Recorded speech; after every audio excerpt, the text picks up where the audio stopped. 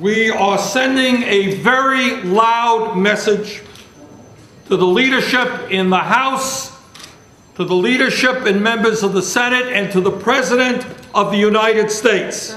And that message is pretty clear.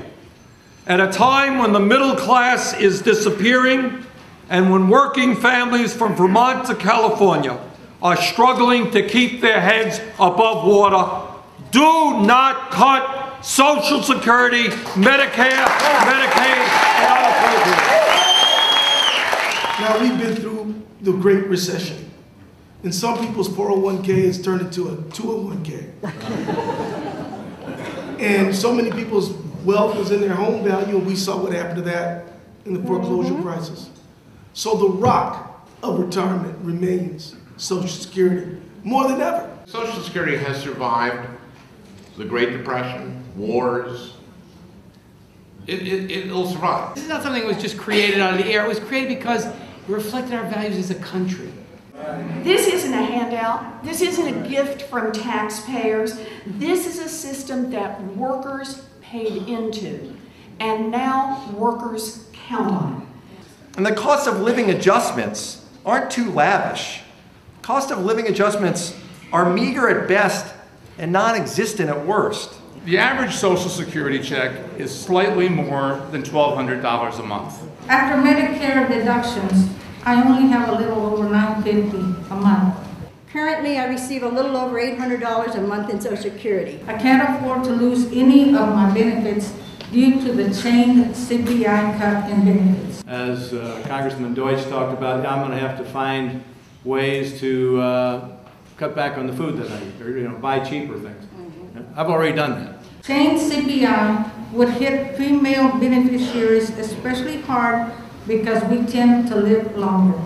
Every month I spend $500 on health insurance. I barely have any money left to cover my other expenses. I have some kids I love, and I have a grandson that I really love.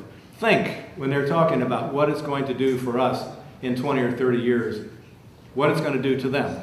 And instead of hearing people scowl about how we need to reform entitlements, we should be talking about how we preserve and strengthen Social Security, Medicare, and Medicaid. You save Social Security not by cutting benefits to seniors who are struggling to stay alive on $15,000 a year, not by cutting benefits for disabled veterans.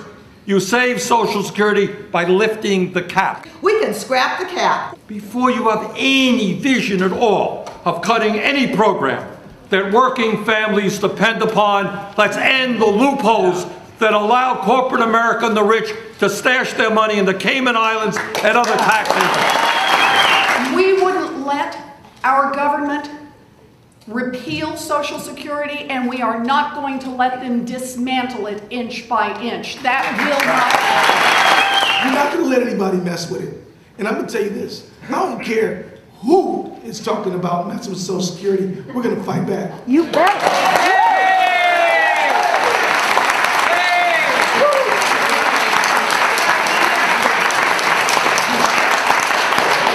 I don't care what office they occupy. That's right.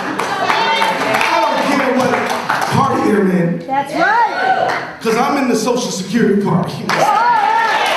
It is true that the big money interests in Wall Street want to raise the retirement age of Social Security to 70, and they want to cut all of the programs we depend upon. But the American people are clear. And what our job here in Congress, in working with you, you have got to rally the grassroots. You've got to put pressure on members of Congress. You have got to tell every single member of the House and Senate from your state that if they choose to cut Social Security, Medicare, or Medicaid, they do it at the peril of their reelection. And make that message clear.